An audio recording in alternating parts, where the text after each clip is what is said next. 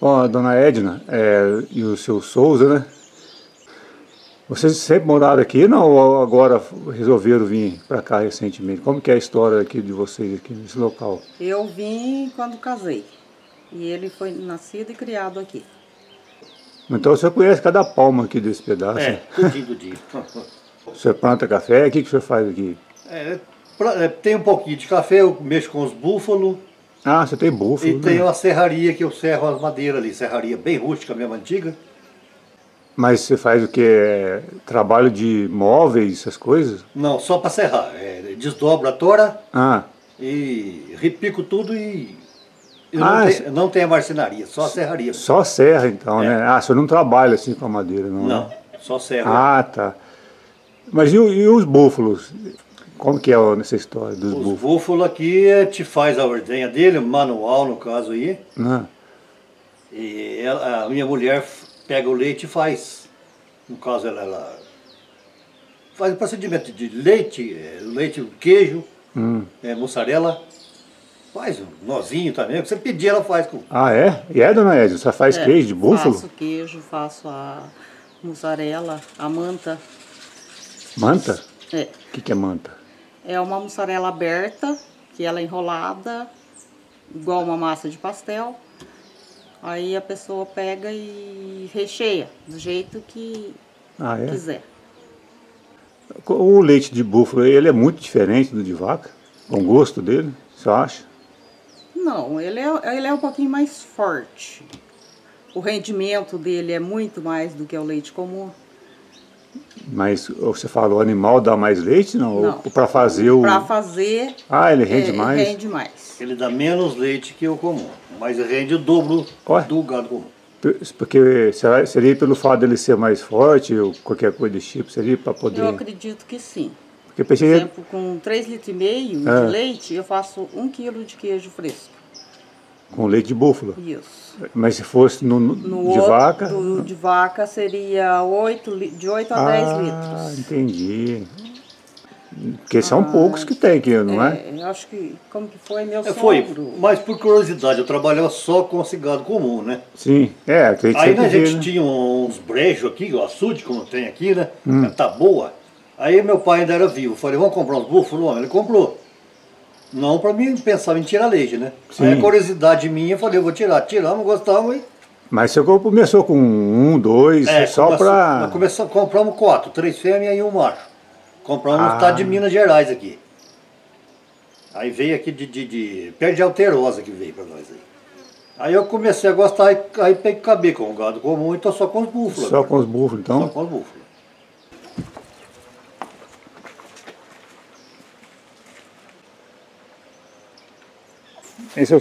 Os búfalos são bravos? Não, são mansinhos, jantando junto, eles são mansinhos.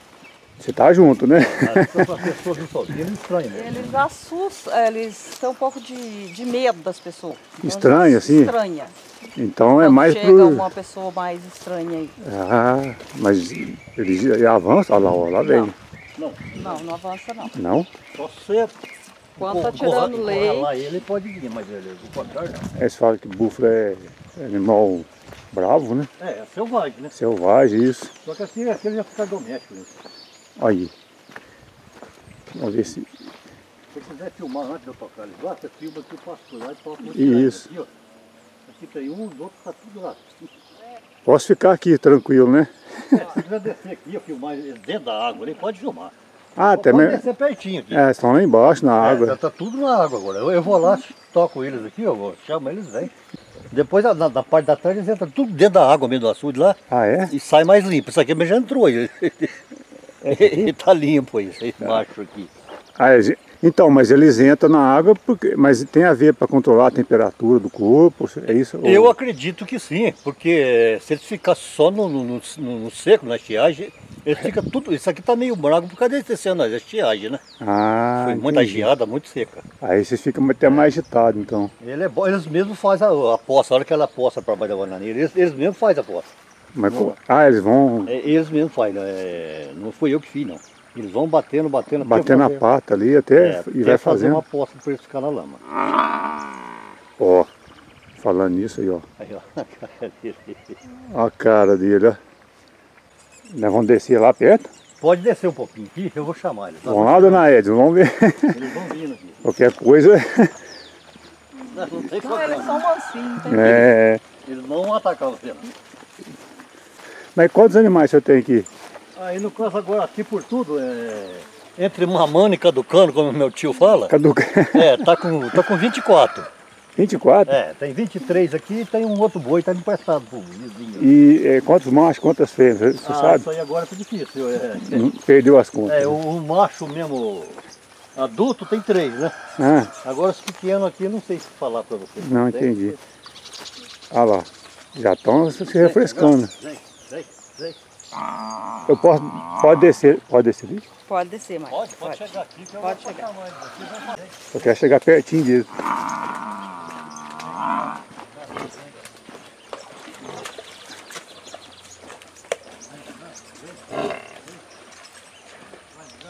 Ô, bichão.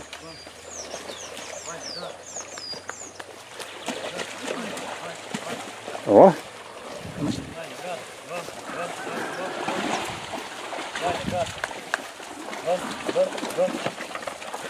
O bicho gosta da lama, né? Vai negado, aí, sai tudo. Aí, mas também o calor que tá fazendo, né? São Pode bobos, estar não. frio também, que eles gostam da água. Ah, e Pode ser no inverno. Né? pode ser no inverno também? Fica aqui. Vamos, negado. Olha só. Vamos. Vai, negado, vai. Vai, negado, vai. Nossa, tá deixando lá. Vai, negado.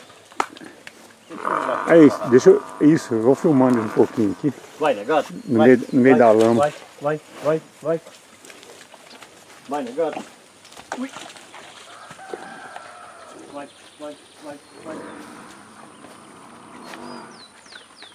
Vamos. Vai, negado, vai. Ó, eles ficam tudo.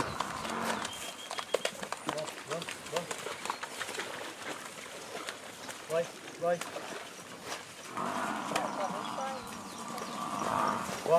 Acho que dá pra.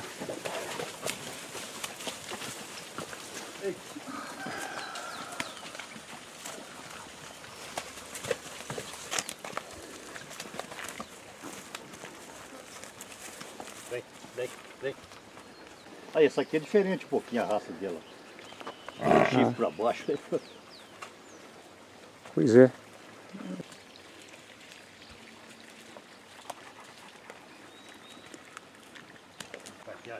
Vem pra cá.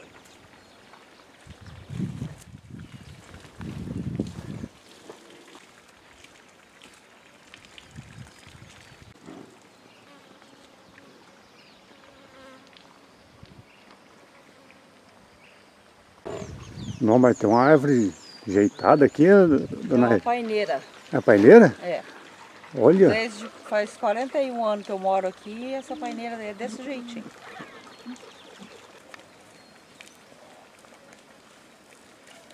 Começo de ano, fevereiro, março até abril. Mas sempre nessa época? Sempre nessa época as criaturas tudinho. Por isso que fica sem leite fim de ano. Vamos ver aqui.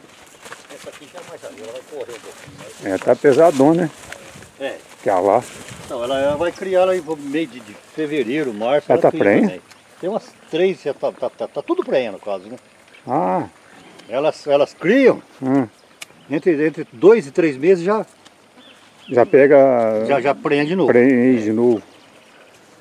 E essa aqui mesmo, ela tá, Olha. pelo jeito aqui, ela tá bem. Ela vai criar no comecinho do ano. Não tem nem jeito de mexer, que ela vai bater o rabo, tá muito lamorada.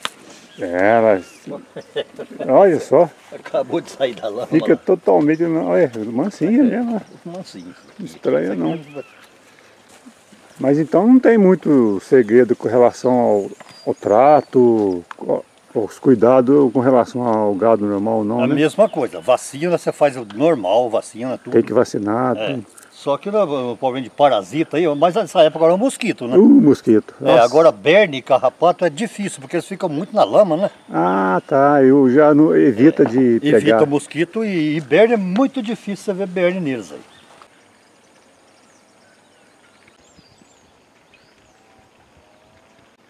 Aqui nesse barco é onde você maneja o gado, os búfalos? Tudo aqui. tira leite? Para fazer a ordenha, tratar, tudo aqui dentro. Tem as cocheiras dentro aqui. Ah, tá. Você pode pegar, essa aqui é a ciladeira de eu picar cana, do trato. Aqui é a casinha de bagunça, que tem de tudo aqui. Pode, eu vou filmar também. É bom Aí essas vai ter um coisas, barril essas tem um coisas barril boas assim que... Um barril de pinga que eu tenho aqui, meu som eu vou estar fazendo ordenha. Olha, ó, Radinho, ó, isso aí que Nossa, você não... Isso que é bom de ver, ó. Se eu não ligar o som aí, eles não dão leite direito. Aí, ó, danado. Eles gostam de ouvir música? Gosta. Você liga aí, É fica boa, tranquilo. Ah, então aqui tudo... E aqui quando eu estou tratando, essa aqui Esse faz para moer... é ciladeira, para triturar todinho, né? Mas então você faz cana, né? Cana, tritura cana, às vezes põe um pouquinho de natieira no meio. Aí.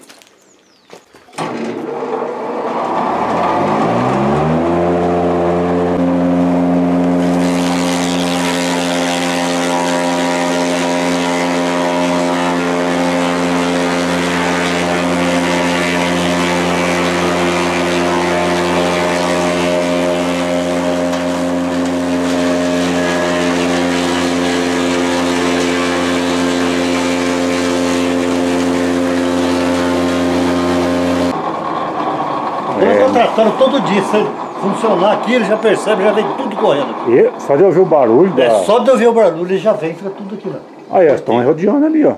Você vê, né? Eu não sei se é coincidência. Agora faz dias que eu não trato, né? Porque eu estava tratando do silo.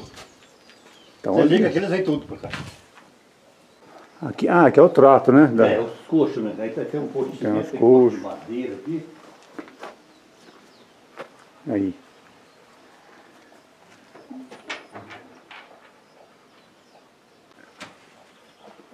Aqui tem o... Esse aí é o... Como é que É o fala? tronco que fala, né? Tronco, Tronco isso. e sai embarcador. Você vai embarcar, você passa o caminhão lá. Ah, já Ele já sai dentro do já caminhão. embarca no caminhão. É. E também, ou então, para se for vacinar, É vacinar, no caso, por tudo aqui, né? é aqui também, né? Fecha a frente lá, põe eles aqui e faz a vacina. Aí faz o... Fica fácil, né? É. Porco branco, tem escrito aqui. Aí eu moro, quando eu ponho, eu moro para ver atrás. Aí. Tem o preto, tem o branco.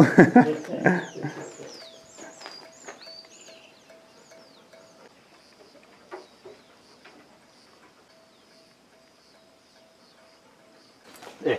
Tá com fome, né? Ele tá curioso, ele vai chegar perto de você. Ou tá curioso? Mas o búfalo, ele vive mais com uma vaca? Eu acredito que sim, eu tenho vaca aí, tem 8 crias já, Porque- ela tá sadia. Então, porque ele é meio selvagem, né? É. Acho que ele resiste mais, né? Não sei. Eu tenho vaca aí de velha, já de 8 Oito crias já, crias, né? e ela tá sadia e vai criar de novo.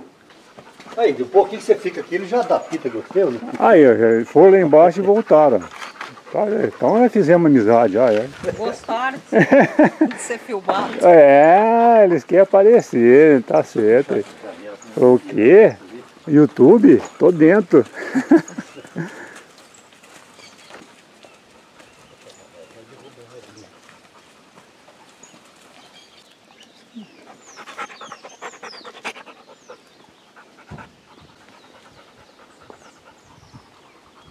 Aí, essa búfala aqui, essa tem duas, essa aqui já tem 8 crias.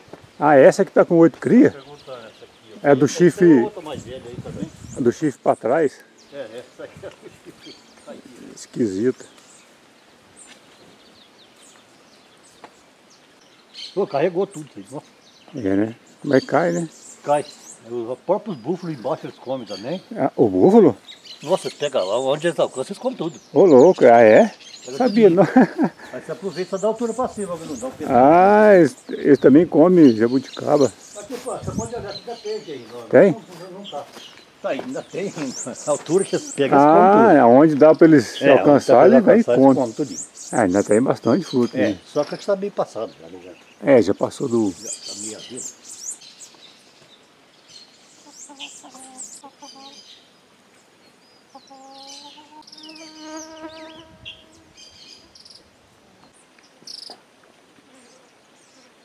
Deixa eu ver aqui. Tô chegando perto primeiro aqui. Aí, sai mesmo, eu tava olhando você, mas não vai te pegar, não. Pode pegar até aqui.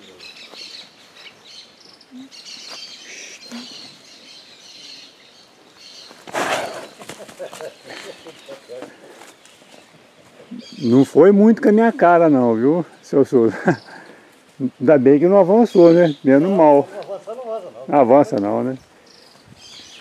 Se fosse avançar, eu já tava enrolado essa altura. Uma piscina dessa com a vista pra cá, ó. Que é mais o quê? Isso que é pros netos, dona Edna, já falou? É pros netos. Tem 5 netos. Já tem 5? Aí, no final de ano, tá tudo junto aí. Mas eles são de Caconde? Moram aqui? 2 São José, 2 em Tobi e um em Campinas.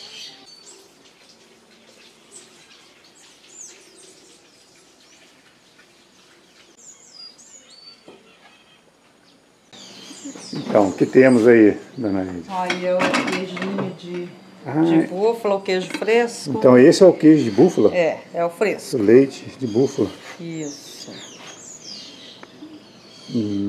É bonito, mas tamanho. É 1 quilo esse daqui. É 1 quilo? É.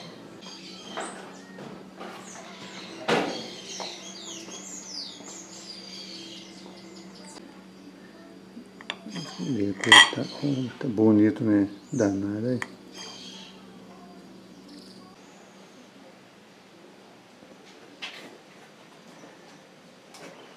Mas aqui, dona Edna, só trabalha direto, né?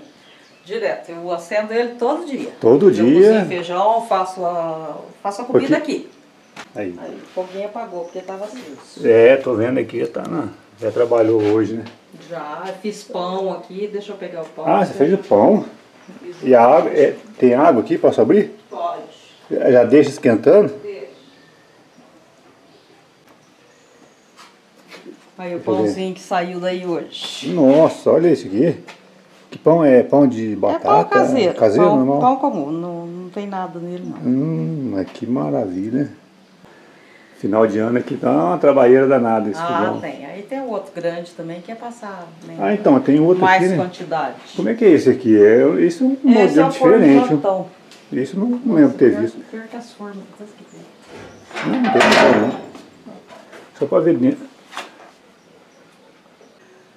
O forno mesmo foi meu sobrinho. Sobrinho? Isso. Ah, então, ele pegou um latão, seria isso? Isso. Aquele aí latão já pôs as grades. Ah, pôs as grades e já fez o... É. Deixou lá no fundo. Aí só fechar aqui. Aí fecha, tem o termômetro. Inclusive a tampa já é do reitor, né? Também. Ah, legal. Aí já faz, né? Para fechar aqui, né? Isso. Não, tem até termômetro. Tem. Não tem perigo de queimar as coisas. Aqui, mas costumo usar ele a quantos graus, mais ou menos? 200 graus. 200? Isso. Muito bem. E aí, dona Edna, o que mais você tem para mostrar? Seria isso? Alguma coisa no sítio aí? Vai ter a serraria lá, né? Ah, a serraria. O senhor Sousa falou, você quer mostrar a serraria do senhor? Tem uma serraria antiga lá, se você quiser. Opa, vamos para lá então. Hein? Vamos lá ver como é que é.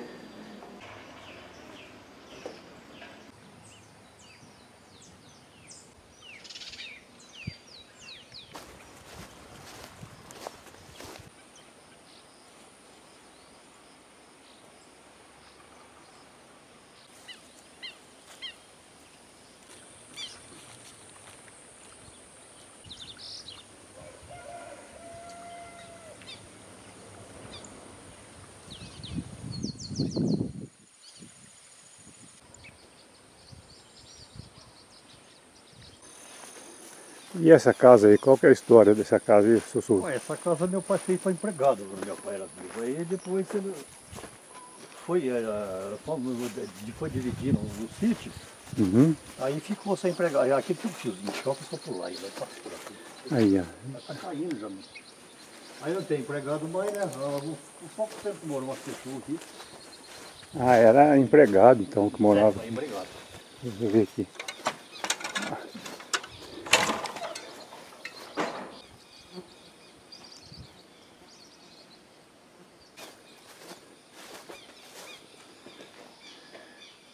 Tem morcego aqui? Olha, nem tem mais, não caía, ele ficou escuro, eles fugiram daqui. Aí na parede tudo é sujeira de morcego. Eles ficam mais durante o dia. Ah, lá, durante o dia que eles ficam. Agora caiu o telhado, ele tá chegando sujeira tudo aqui. À noite é que eles saem, né? Pra... É, à noite ele sai. Aí. Aí, tá voando, já teve? Olha lá. Nossa, tem um monte. Vai, tira no fio. Ih, não tem, né? É, no claro é que eles não estão, eles estão aqui no escuro. Tem um monte de morcego. Bastante. Ó, o fogãozinho velho também. É, Casa antiga. é muito antiga essa aí, né?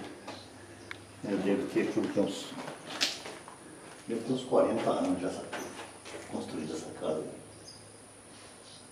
Abandonado. Do jeito que os morcegos gostam, mas... Já faz mais de 6 meses, eles pendurados ali, ó. Deixa eu ver. Esse tipo de cabeça de brocote.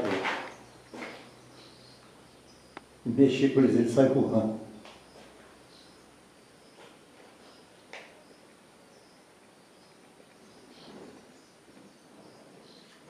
E esse aí não transmite raiva, né? Ele é frutífero. Olha o bichão lá, tá de cabeça pra baixo. Ó. É, pendura, tá de cabeça pra baixo. Olha lá. Morcegão.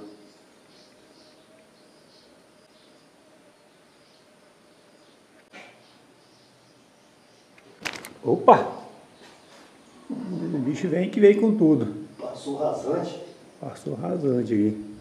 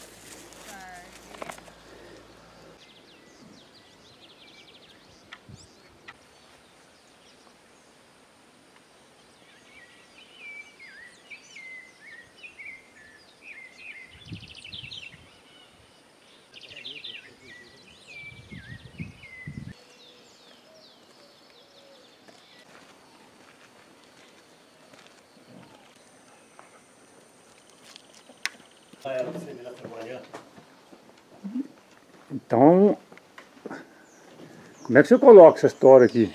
Só por curiosidade. Vai rolando? Tá rolando, com o trator, rola com o trator. Aí tem uma carretilha também, ó, atrás disso aí, ó.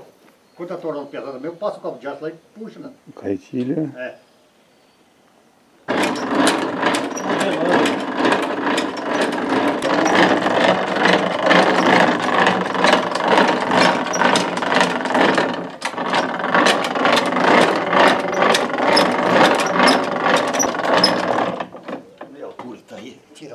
Ah, você está regulando a serra aqui, né? Ela ergue e abaixa, né?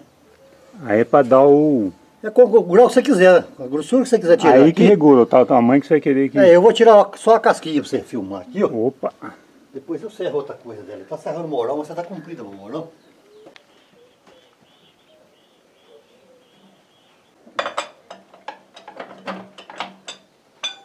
Como é que é o esquema aqui para...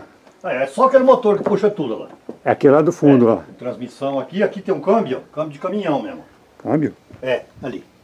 Agora tá em primeira. Ah, mas para ter que pôr a marcha então, vamos dizer assim? Na marcha, Senhor, pra reduzir, né? Aqui tá em primeira, tô serrando só pra você filmar. Esse aqui pode serrar em segunda, que é mais fino. É, vai mais rápido. É, aqui vai, ó, é tudo da transmissão. Ali tem uma coroa, ó. Uhum. E aqui tem um eixo que vai aqui com pinhão na ponta aqui, ó. Tem outro, a coroa lá, vai o eixo aqui. Aqui tem uma, não sei como é que chama isso aqui, é tipo daquele portão eletrônico. Não é coroa, ela é reta, né? Aquele pinhão vai puxando ele aqui, ó. Então, o próprio câmbio. Você fala, o fato da madeira, puxar a madeira, é isso que faz a madeira puxa vir? a madeira, esse câmbio aí, ó. Esse câmbio? É. Ela tem uma coroa na ponta, que pode pôr o tiro pra você ver ali. Bem aqui na quadrada tem uma coroa. Ó, o pinhão aqui, a coroa. Ah, vai rodando esse vai rodando, roda esse eixo aqui, ó. Esse eixo tem um pinhão lá que vai puxando ali, ó. Aí, tem um eixo aqui. É, o eixo vai aqui lá na ponta dele tem outro pinhão, ó. E ali... Aqui embaixo vai tipo de uma grelha aqui, ó. Com dente, sabe? Uma coroa reta, vou falar a verdade pra você. E aí é o que vai empurrando a madeira para serrar. Aí o próprio motor é puxando ela, né? Vai até varar aqui do Até varar. Varou, você volta ela e vai de novo. Aí vai indo. Aí pra voltar põe terceira, que volta rápido, né? Ah, tá. E quando a madeira é mais grossa, é primeira. Aí você põe primeiro, porque aí ele não consegue puxar. Ah, é pesado, né? Segunda não vai, fica pesado, né?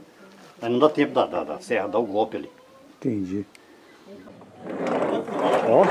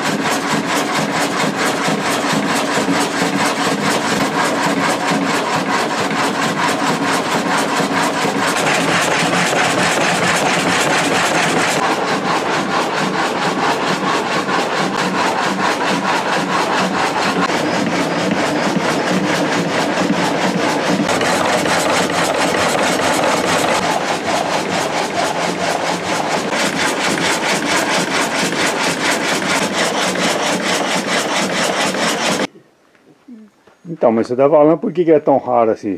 Ah, porque isso aí é muito antigo, isso aí acho que nem era motor, devia ser coisa de gerador, eles transformaram ele em motor. Ele é muito grande e uma potência não muito... 5 kVA. Mas por que esse aqui é para tocar o engenho? Ele toca essa circular aqui, né? Hã? Toca essa circular. Ah, circular. Aí. E esse engenho também está desativado. Esse depois eu vou funcionar para você ver. É aqui. Só pôr na polia aí, né? Só pôr na polia. Ah, tá certo, tá tudo ligado. Eu vou funcionar aqui. Porque tá tudo desativado, tá tudo fora do esquadro. Mas ele dá. Mas funciona. Ele dá os pulos dele. Aí. Eu não sei se eu vou pôr cana, se ele vai parar, quer ver? Mas então já moeu muita cana esse danado. Nossa, hein? isso aqui, ele tá parado que desde que minha mãe faleceu. Ninguém usou ele mais. Você fazia rapadura? Minha mãe fazia melado, né? Rapadura. Melado. Só pro gasto também. Ele não é de rendimento, não. Deixa eu tirar essa correia. Esse aqui tá com cara de ser antigo mesmo. Nossa, isso aí foi o Cabral que trouxe ele do Brasil. O Cabral chegou junto com ele. Deixa eu tirar essa correia que não funciona os dois juntos. Cadê? Tchau. Ah, tá tudo na polia aí, ó. Foi muito tempo.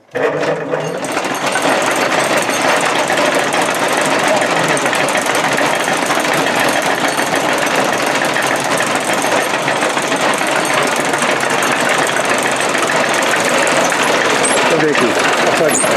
Ó, é rápido. Nossa. Ixi, não vai dar não. Vai ali mesmo, depois eu vou lá. Ih, tá dando claridade aqui. Ó. Rapaz.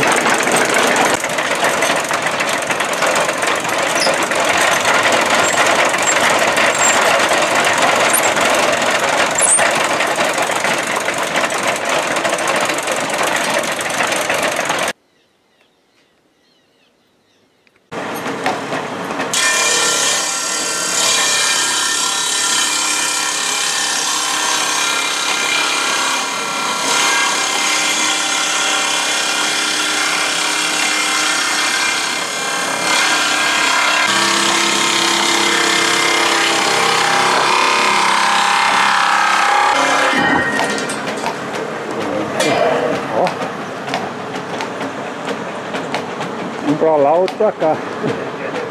Calma aí.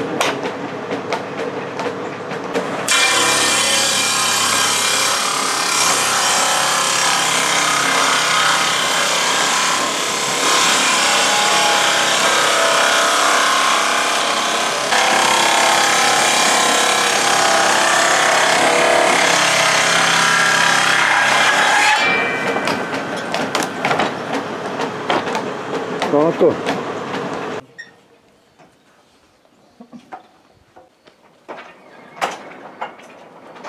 Então é aqui que o senhor faz e acontece com as madeiras, então. Ah, eu fico falando pra você qual o ano inteiro aqui.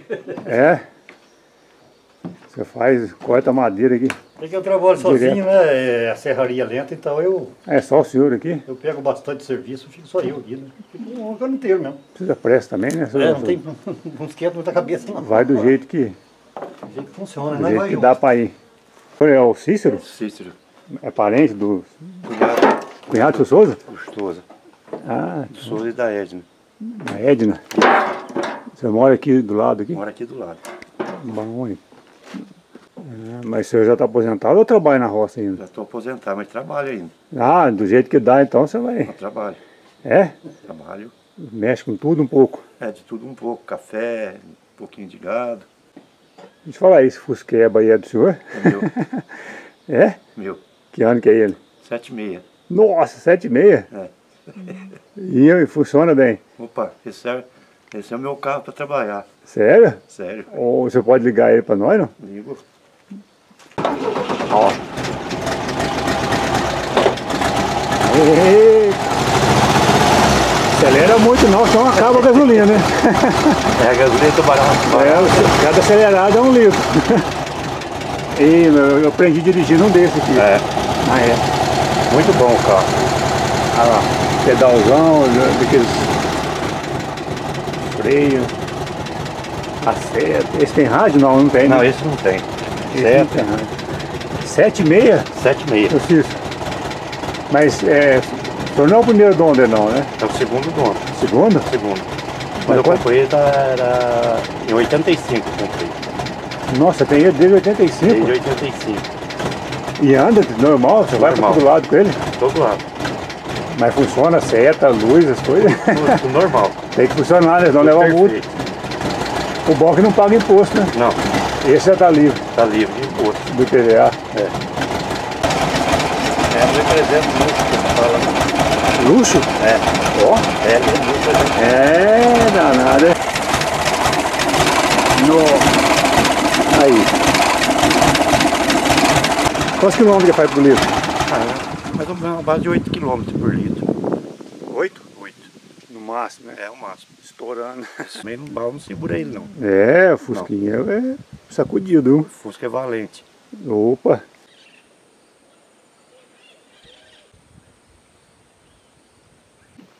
Oi? Quanto tempo faz que tem essa serraria aqui? Que ela está montada aqui, meu pai montou, faz 60 anos já. 60 anos 60 anos. em uso. Mas o maquinário, essas coisas é o mesmo? É o mesmo. Não trocou nada, então? Não trocou nada, só no caso, só o barracão. Ah, não, o barracão sim, uma mas reformada, a... né? Sim. Você dá uma manutenção, de vez em quando tem que dar manutenção, parafuso, essas coisas, que vai gastando. Não, né? claro. Mas a máquina é a mesma máquina. E só na polia ali... Você pode ver que ele teria de madeira, naquela época nem fazia de ferro, de ferragem, né? É tudo de madeira lá. Então ela é de madeira, né? Inteirinha. O carrinho aqui, o quadro dela, tudo madeira. Já tá beirando 100 anos já. É porque ela foi feita, eu acredito que sim, cara. Quem já comprou ela usada quando meu pai Ah, comprou então. ela. E trabalha que é uma beleza, né? Trabalha, você vê. É lenta, né? Mas É lenta, mas dá conta. dá pra se divertir o dia inteiro. Opa!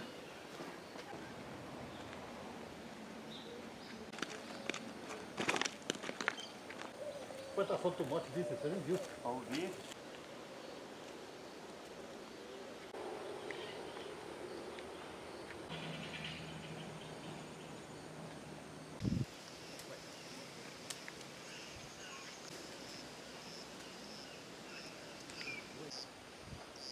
Pela roda, ela deu uma...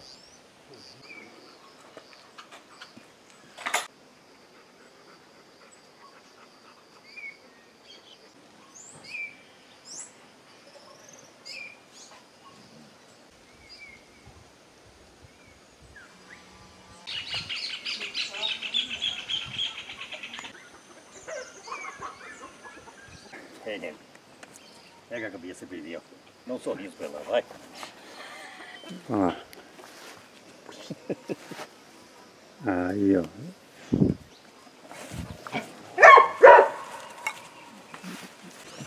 Mas foi bom, deu certinho para tirar.